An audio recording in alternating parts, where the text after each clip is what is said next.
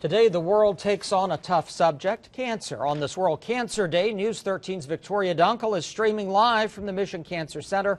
And Victoria, this year is all about debunking myths.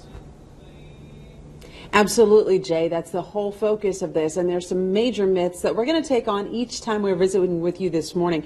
World Cancer Day has been declared for today, and it is so crucial for us to get people talking about this disease that impacts almost every one of us. Dr. Michael Messino and I were talking. We can safely say that whether we are the cancer patient or we know someone, cancer impacts every life here, doesn't it? Yes, we do have patients that have family members, we have friends, everybody we know has had cancer.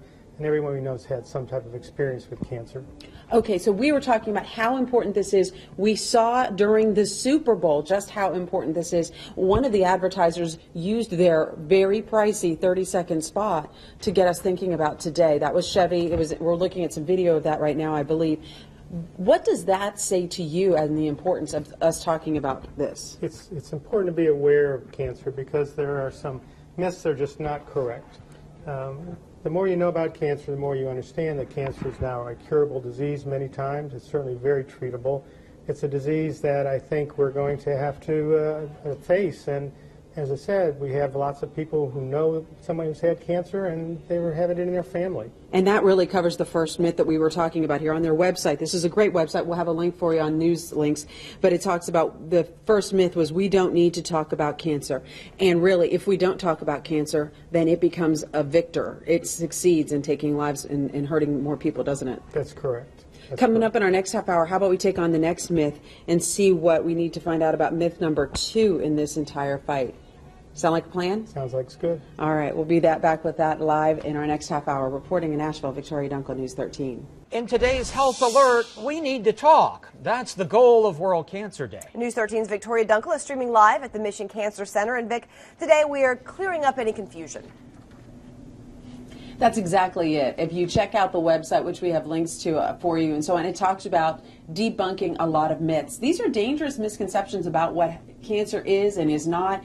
Last time we were talking about the idea that we don't need to talk about cancer. Well, yes, we do. Dr. Michael Messino and I were talking about how important it is to get that conversation going. And this time the myth we're taking on is the idea that there are no signs or symptoms of cancer. A lot of people here, they know someone who wasn't diagnosed until it was too late in their eyes. That's not always the case, is it? That's correct. Early diagnosis is very important. And we're taught since we're children and even as scouts that there are symptoms and signs of cancer. And the American Cancer Society has 7 that they talk about. You can find those on their website. You can find them on the Mission website. And they're not the only things, and the most important thing is to maintain care with your doctor. So we need to be in here in a regular time, having our regular doctor's appointments, seeing our primary physician, and so they can know what our bodies are about, so we can know how to tell them what's going on in our life? Yes. I mean, if you find something different in your health care, then you really need to look into it, because the earlier you diagnose cancer, the more likely you are to be cured. This has been a wonderful website here. We just debunked the myths, number 2, that there are no signs or symptoms of cancer, and we're actually going to be able to give people more details on that when they go to this website. And coming up in our next half hour, we're going to take on yet another myth tied to this. This is information that if we get it accurate, it can really make a difference. We're talking saving lives. Reporting live in Asheville, Victoria Dunkle, News 13. Avoiding cancer-causing habits like smoking is just one focus of World Cancer Day. News 13's Victoria Dunkle is streaming live from the Mission Cancer Center. And Victoria, we've been taking on some of the common myths, so what's the focus this time?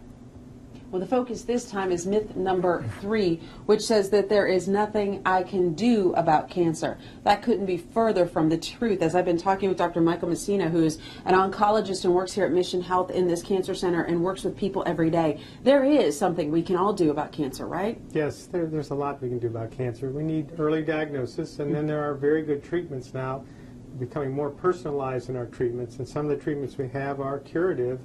We're curing more patients with cancer now every day. So we're talking about some of the preventing opportunities here, the regular screenings and so on. Can you give me an idea of what are some basic health screenings that someone should keep in their lineup, if you will, as we're trying to live a cancer-free life? Well, I think we talk about mammography. That's a very important thing. And the earlier diagnosis, again, helps. And I think people just need to see their physician. The physician is the person who kind of knows what you should be doing and will guide you through that. I know when I see my doctor on a regular basis, I talk to her and I ask her, okay, this year what tests do I need to have? And we make a plan. It's nothing to be afraid of, right? That's correct.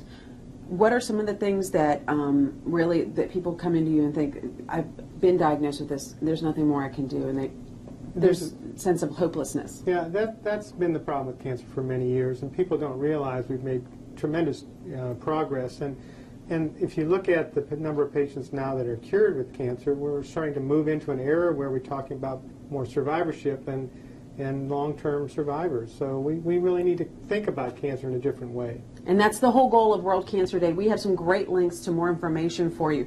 This is a powerful thing that you could do. Knowledge is always power. And coming up in our next half hour, we are going to talk a little bit more about what Dr. Messina was just talking about. The new challenge, if you will, of helping people who are cancer survivors. It's a great problem to have. Reporting live in Asheville, Victoria Dunkle, News 13.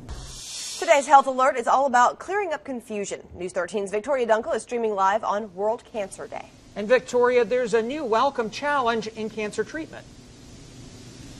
Absolutely. It's called the Challenge of Helping Treat Cancer Survivors. We're seeing the numbers go up, and that is the best news ever.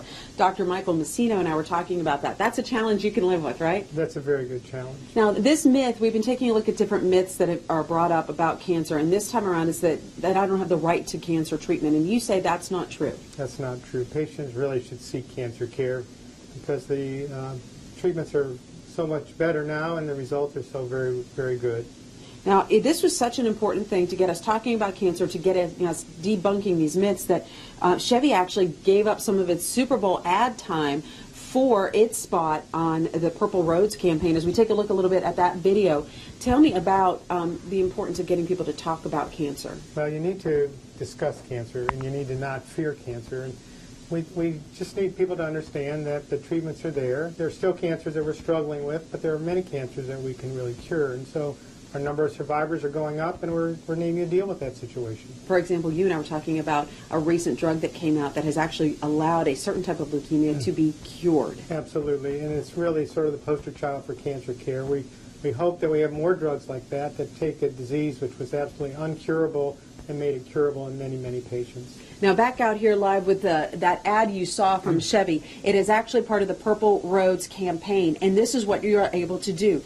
We have a link to this on our news link section. You can purple your profile, and for every profile you purple, we'll actually be able to donate $1 to the American Cancer Society, and that'll help with research, that'll help with treatment, and that'll help us all get to the point where we can talk about cancer without being afraid. That's right. Absolutely great idea. So purple the profile, and you can find out more information about the Mission Cancer Center and other treatment options, as well as early detection, when you go to WLOS.com and click on News Links. Live in Asheville, Victoria Dunkle, News 13.